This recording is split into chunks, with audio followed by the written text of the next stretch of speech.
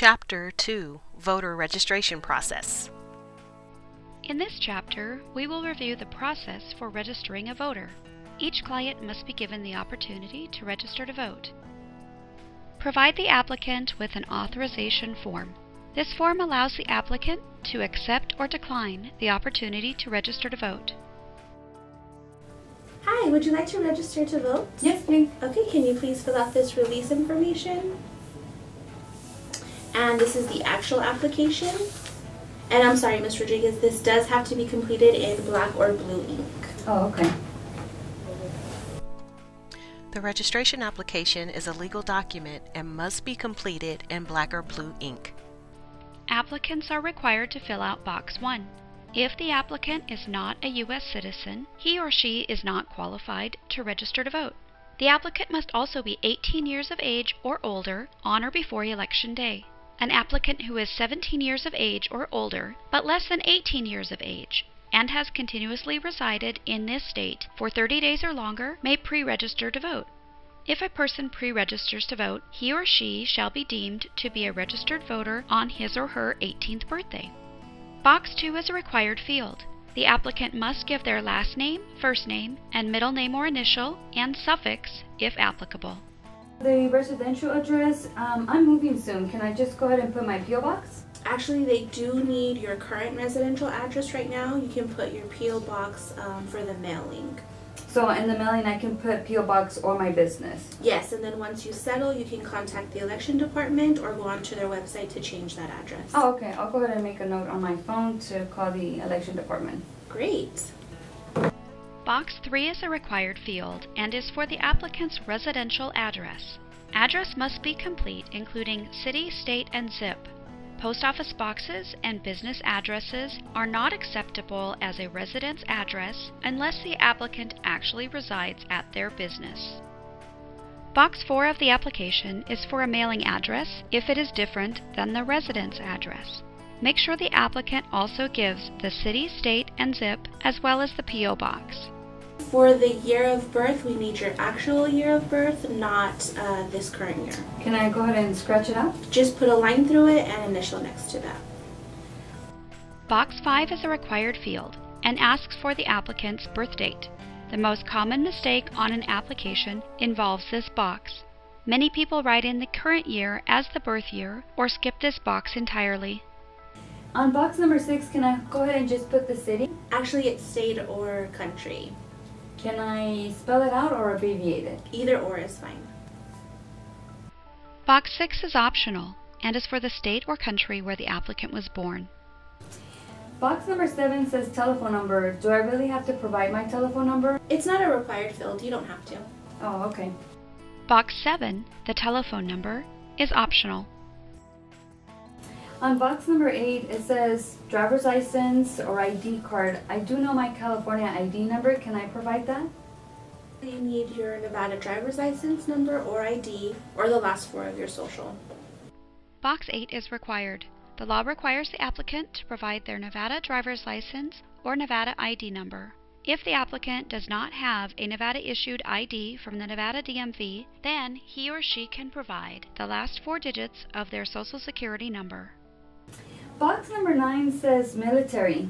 Oh, that's just for military. Are you in the service? Are you a dependent or a spouse? No. Okay, so you can just go on to the next question. Okay.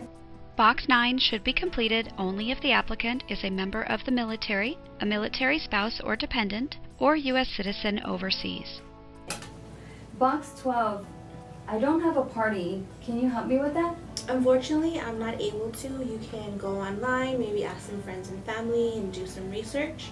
However, in order for the application to be submitted and completed, you do have to choose a party. So maybe I would suggest doing nonpartisan right now. Once you've done your research, contact the election department and they can send you out a new application, or you can go onto their website and change that yourself. Okay. Box 12 is a required field in which the applicant must choose a party affiliation. Nevada is a closed primary state, meaning that in order to vote for a partisan office in a primary election, a voter must be registered with a major party, either Democrat or Republican. If the applicant registers as nonpartisan or with a minor party, They can vote only a nonpartisan ballot. General elections in Nevada are open, meaning voters vote the same ballot regardless of party affiliation. The applicant may contact the parties directly for information. Contact information for the political parties can be found on both the Election Department website and on the Secretary of State's website. The applicant may also make changes to his or her registration information on either of these websites.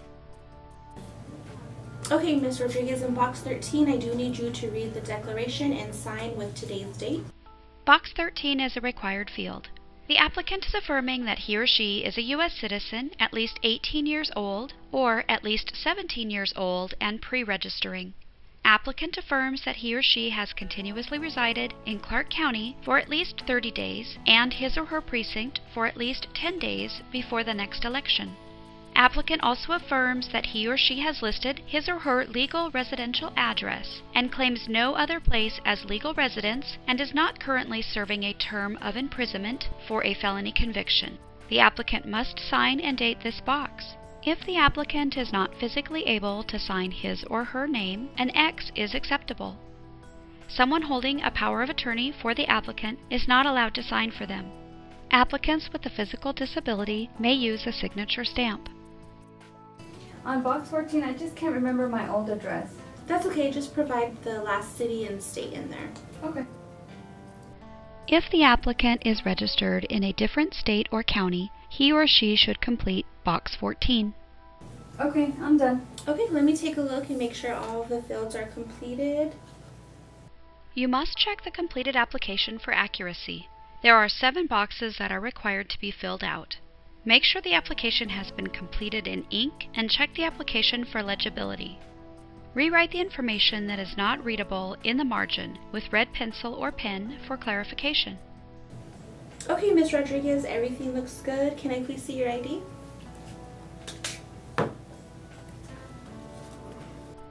Ask to see a current and valid picture ID with the applicant's first and last name on it. If the applicant does not have a picture ID, ask to see a utility bill, bank statement, or a government document with the applicant's name and the residence address used on the application. There you go.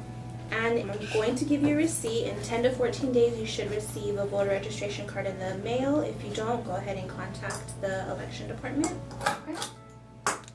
Put your name or ID number on the bottom receipt and date stamp the receipt with a date stamp that does not contain the name of your agency. Tell the applicant to hold on to her receipt until she receives her voter registration card in the mail. Then date stamp the bottom of the application in the lower left corner. Check the Agency box in the Validating Agency Use Only section. Put your name or ID number in the Received By box on the lower right-hand side of the form. This indicates to the election department that you have seen ID from the applicant. You can only witness an applicant when they are present to complete the voter registration form and show their identification. The easiest way for the client to check if he or she is registered to vote is to go to either the Clark County Election Department's website or the Secretary of State's website. This completes Chapter 2. To continue, select Chapter 3 or any other chapter you wish to review.